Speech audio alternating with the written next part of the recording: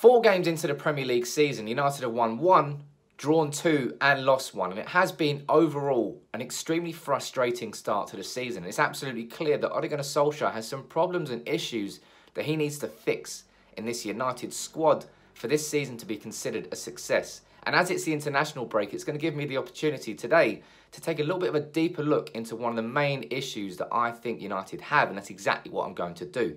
Now, if you are new to United People's TV, make sure you go down there and hit subscribe. But let's take a look at this one. Just before we do get into this video, I want to formally announce the United People's TV's partnership with The Athletic. Now, The Athletic have got a quality over quantity focus, and that's exactly what I've tried to do on United People's TV. Avoiding the clickbait, avoiding those bad headlines, and just focusing on quality over quantity. And that's why I'm so excited by this partnership. Going to be bringing you exclusive interviews with United journalists and a lot more over the coming months. And all you need to do to subscribe is follow the link in the description. Go down there, you get a 30-day free trial and you get 50% off your annual subscription. I really would encourage you to do it. There's lots of good content on there, like this piece from Adam Crafton, who has written an excellent sort of tactical look at the low block and how United are struggling to break teams down that sit deep rather than teams that play a little bit more aggressive and leave more space in behind. It's something that United fans have seen against Crystal Palace, we saw it against Wolves, and we certainly saw it against Southampton as well. And I want to sort of discuss in detail why I think this is such a big problem for United. Now, what I want to do here is sort of explain the low block in detail, because if we look at, say, Man United's goal against Chelsea, the counter-attacking football that we had, you look at Chelsea's defence here, it's further up the pitch. They're not in disciplined lines. It leaves space in behind that Rashford exploits. We score the penalty, and that opens the floodgates in that game. Now, United haven't really had this against Crystal Palace, against Southampton, or really against Wolves either. Take a look at this from Southampton. Towards the end, when United needed a goal, 9 players from Southampton, less than 30 yards from goal, sat in 2 deep, organised lines, and United couldn't break it down.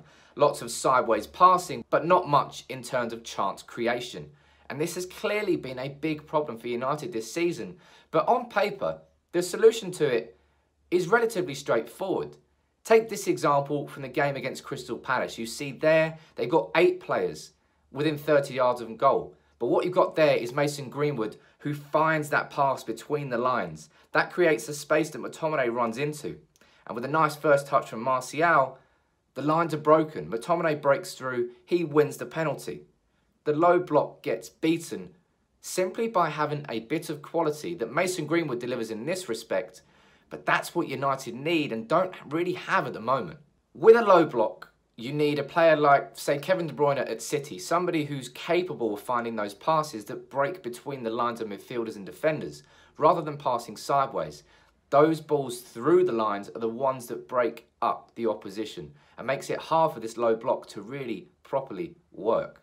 Now, United, we've got Jesse Lingard playing number 10. He's not good enough there. Juan Mata, as good as he can be, he's not fast enough to play this fluid style of football that we want to do. So what can United do? You could bring Paul Pogba further up the pitch.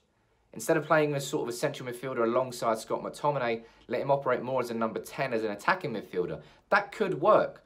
But United don't have enough quality in central midfield, I would argue, to take Pogba out of it. Sure, he hasn't had the best start to the season, but if you're not going to play him there, who is? Matic? Fred? I don't even know where Fred is anymore. It unfortunately goes back to the summer, because United could have had 2 solutions. Number 1, a new number 10 like Bruno Fernandes could have slotted in perfectly there and been that player like De Bruyne is for City that can help break these low block, these deep lying, disciplined defences that United are struggling against. Fernandes could have solved that. We didn't buy him. Maybe we could have signed someone like Ruben Neves, who could have sat alongside McTominay and then allowed Pogba to be that number 10. We didn't buy him. Unfortunately, I think United's problems in attack are a consequence of our failures in the summer to sign that number 10 or a central midfielder. How we went through that summer without signing a new central midfielder is beyond me. For me, it was the single most important position. I said that all summer long, and now we're seeing the issues. Even with an improved defence, we're still not that good. And we're getting undone by set plays at the moment. That has to stop. Now, another point that Adam makes is how overlapping fullbacks can help break that low block. And I'm not too worried about that at United. Yes, I don't think we do it anywhere near enough at the moment, but I think Wan-Bissaka is going to improve and get better at doing that all season long. Because if you looked at, say, Dan James's goal against Southampton, the run that Mata makes is selfish on the outside, but it gives James that extra second to find a yard of space, and then he scores from it. Now, Luke Shaw, he massively needs to improve in terms of the overlapping runs, but I think both fullbacks will get better and better as the season goes on, as they get more and more adapted to the style of play that Solskjaer wants. But overlapping fullbacks certainly will add that width, drag a defence wider, and make it easier for United to break these lines. Because right now, it's very simple to play against United. Sit disciplined, sit deep, take your chances when they come. Palace did it, Wolves did it, Southampton did it. Chelsea didn't. Chelsea played against us. They came at us. It made the space behind, and United punished them. Now, we need more than just a plan A. When plan A is that counter-attacking football, it works with this team. But we can't simply be undone by teams who just want to sit deep in this low block. United have to be better at breaking that down. And a lot of that will have to come, unfortunately, from just player improvement, because United now don't have that transfer window to solve these problems. And certainly, as Adam points out later in his article on The Athletic, Rashford and Martial need to improve massively. Because too often this season, take the goal, the United's second goal we scored against Chelsea. You look at Pereira whipping the ball in the box. You've got Martial and Rashford both on the 6-yard line, both in good positions. Martial scores. Now against Southampton, I remember James pinging in a couple of great balls, and it certainly happened more than just that Southampton game. But Rashford's never there. Martial's injured now, but Rashford doesn't really make those instinctive runs to the near post. Neither does Martial, because they're not really true strikers. They're wingers, they're strikers, they're wherever you want to be, but they're not making those natural runs. And Solskjaer will need to coach that into United's strikers to solve a big problem that we have, and that's just not having the right bodies in the box at the right time. So there are clearly issues, and for me, that low block and beating that low block is the biggest one for United. We do have the quality in the squad, but the team has to play well. Individual performances have to improve, and I'm sure had we scored those penalties that we've missed, both Pogba and Rashford, maybe it'll be a different conversation now about how the start of our season has gone. But we're going to be working at fine margins because we're not City. We're not going to be pumping teams 4-5-0. So those chances are going to make the big difference. But beating this low block and having the quality to do so, for me, massively relies on those passes through the lines. Maybe we've got to play Pogba further up to get those passes. But let me know what you think about that in the comments below. For me, this issue of beating the low block is the single most important tactical thing that Solskjaer has to sort.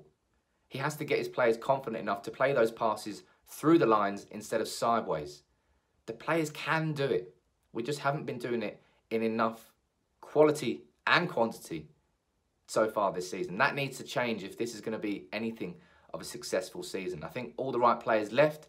I don't think Lukaku and Sanchez would have been the solution to our problems in attack, but we need more from Martial. We need more from Rashford. We need Greenwood to get more chances. Looked really lively when he came on. We just need players to be confident enough to play those passes through the lines. Because as Adam does point out in his article on The Athletic, that is going to be United's downfall this season. So I think Mourinho was right in what he's saying there. Now, as I said, follow the link in the description to subscribe to The Athletic. 50% off your annual subscription by using the United People's TV's link.